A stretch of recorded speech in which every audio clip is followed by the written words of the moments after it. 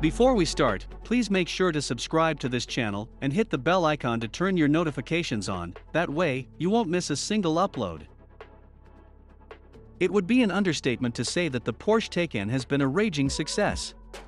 In just 2 years, this svelte 4-door electric sport sedan has already begun to outsell the vaunted Porsche 911, the iconic heart and soul of the brand. It has also proven wildly successful even when compared to Tesla, the established EV juggernaut.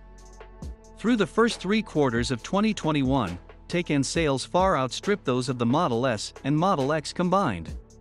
Porsche is keeping up the pressure by introducing the new for 2022 Taycan GTS, a stunning driver-focused variant that neatly slots into a price and performance gap in the Taycan lineup. Until now, the step up from the dual-motor all-wheel drive Taycan 4S to the turbo has been a humongous one.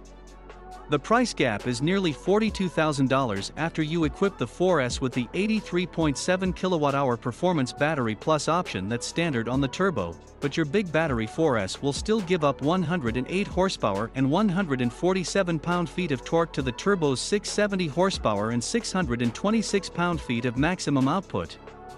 This leaves a lot of white space for the Taycan GTS, which slots in about midway between the two in price, while delivering a stout 590 horsepower and a turbo-matching 626 pound-feet.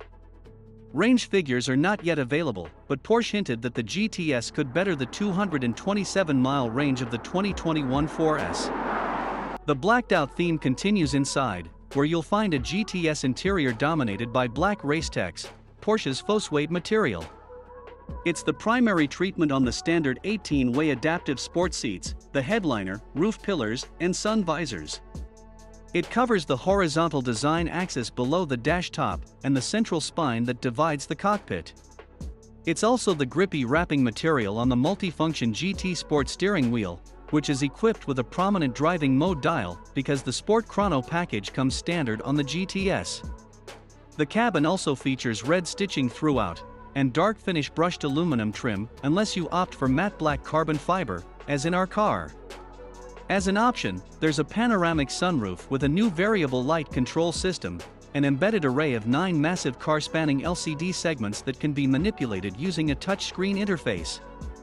GTS takes it to another level, with an intentionally more driver-focused setup that delivers the kind of fierce capability that's implied by its no-nonsense looks.